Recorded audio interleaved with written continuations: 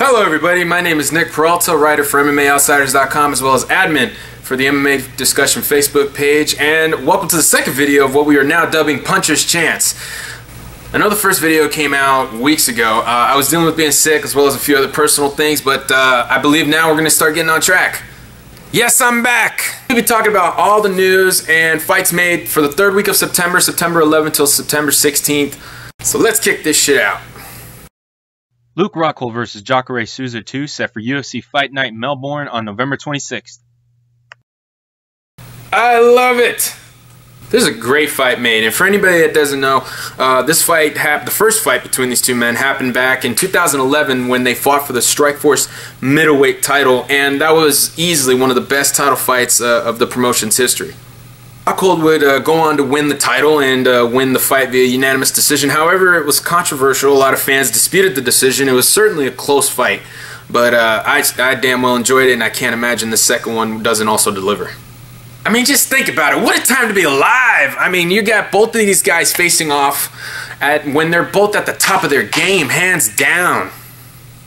What I love about this, too, is that it opens up the possibility that we see Chris Weidman versus Yoel Romero, a fight we've already been hearing rumors of lately. Also, think about this. If Dan Henderson is able to pull off the phenomenal upset against Michael Bisping later on in October at UFC 204, and he does retire with the championship, which would be epic, by the way, then that leaves the possibility of the winner of both of those two crazy matchups, Weidman Romero and Jacare Rockhold, to fight for the then vacant belt. All the while, you're just getting three amazing matchups. Think about that. Is awesome. Anyway, those two fights go, you're going to get an amazing third matchup. You can get either Luke Rockhold, Weidman 2, you can get Jacare Romero 2, or you could get Rockhold, Romero, or you can get Weidman, Jacare. I mean, those are all the possibilities. So many. I'm losing my mind just thinking about it. I can't wait. Great matchup made. I'm excited. Jordan Mein to return from MMA after retiring last year at age 25. For those of you that don't remember, Canadian welterweight Jordan Mein retired last year at a very young age of 25 years old with a professional record of 29-10. For a guy that's been fighting since he was 16 years old, regardless of his age now, to have 39 fights in that time span is actually pretty crazy and somewhat impressive.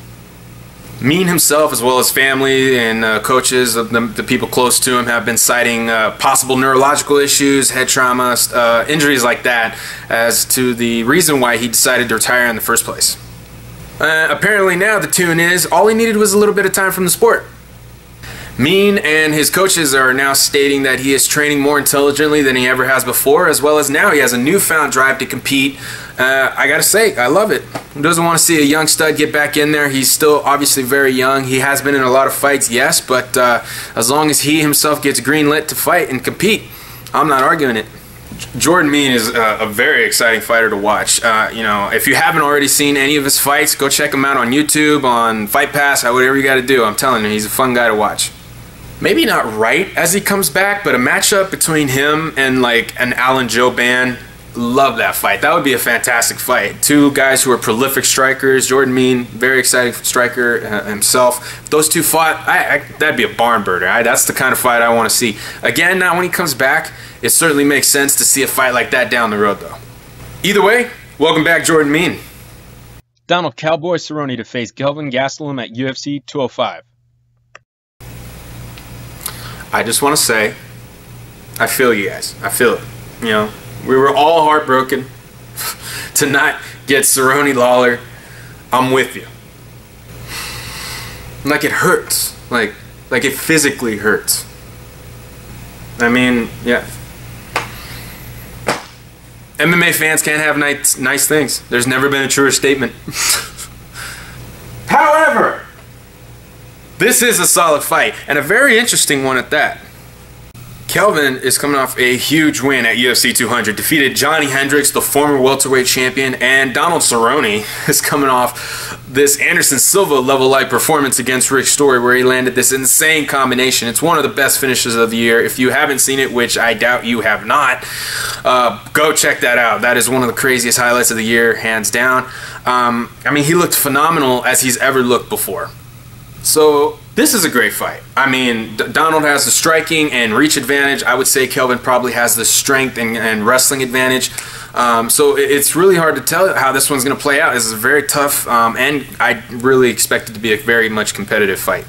You know, Cerrone has been prone to guys with Kelvin's fighting style before. I mean, we've seen a new rise from him in this division, and a lot of people attribute that to the lack of weight cut that he has to do now. He doesn't have to cut as much weight, and that very much well played into his newfound success at welterweight. And I think it's the healthier option for him, and he's still competing at a very high level with some of the best guys. I mean, Rick Story is one of the guys at welterweight that if you beat him, you get to move on to legitimacy in this division, hands down for sure. No matter what, I do expect this fight to easily give us out some fireworks. I mean, it's got Donald Cerrone. I mean, what do you expect, you know? Chael Sonnen leaves the UFC, signs with Bellator, and calls out Tito Ortiz. Oh, the bad guy is back. Wow. I mean, bold move. I certainly didn't see it coming. Wow, you know?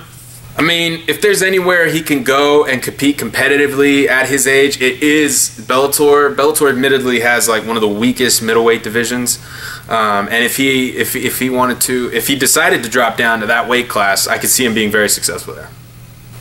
It makes sense because he has much more value as a Bellator fighter. You know, that's just the case. He isn't as popular in the UFC as he used to be, and you know, trying to rise that popularity with that brand would certainly be more difficult. He's easily more valuable to Bellator. There's more of a mystique with him too, because you know that Bellator is about making these hectic, crazy, pride level type matchmaking deals, and so it's going to be very interesting to see what happens now.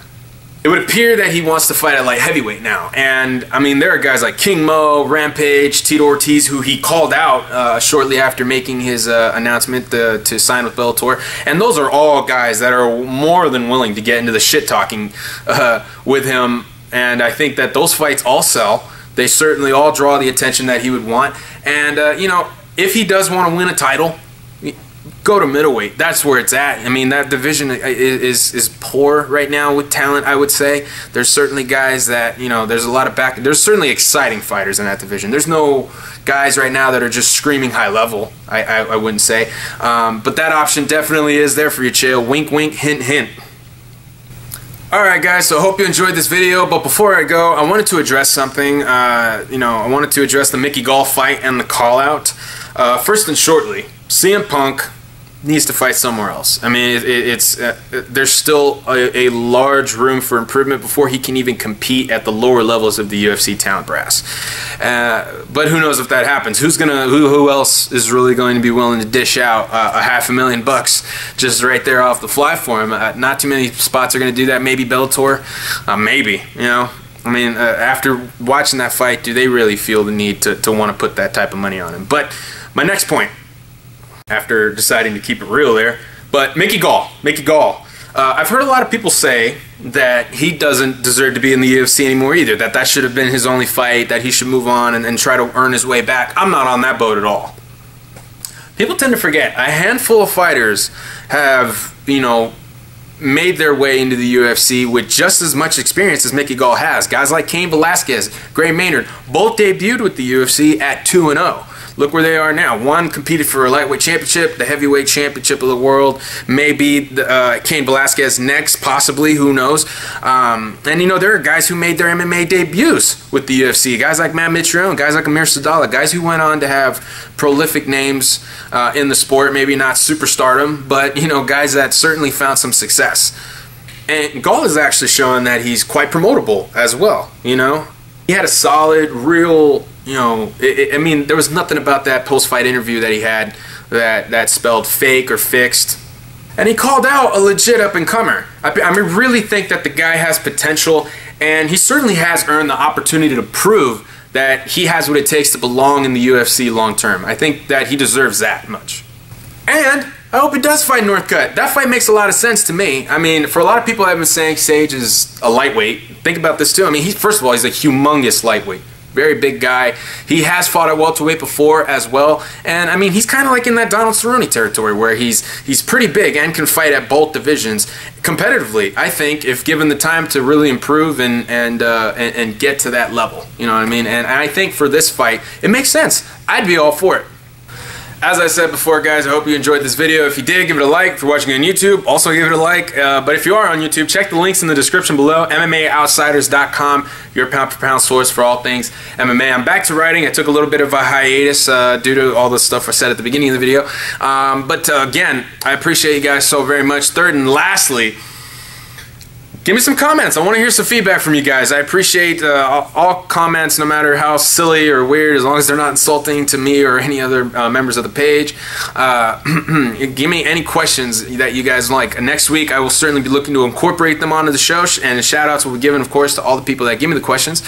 And don't forget, this Saturday, UFC Fight Night 94, Poirier versus Johnson. Fantastic card, fantastic main event, mainly because I'm extraordinarily excited to see Dustin Poirier get back in there. I mean, since moving to lightweight, he has looked fantastic. He is just right there. He beats Michael Johnson. He is right there on the cusp of a title shot, seriously. And Johnson needs a win, definitely, coming off that loss against Nate Diaz last December. So his back's a little bit against the wall here. We'll see what happens. Great card. Bellator 161, I want to say 161. Czech Congo versus Tony Johnson. Now, Tony Johnson has looked like a real dark horse in that Bellator heavyweight division.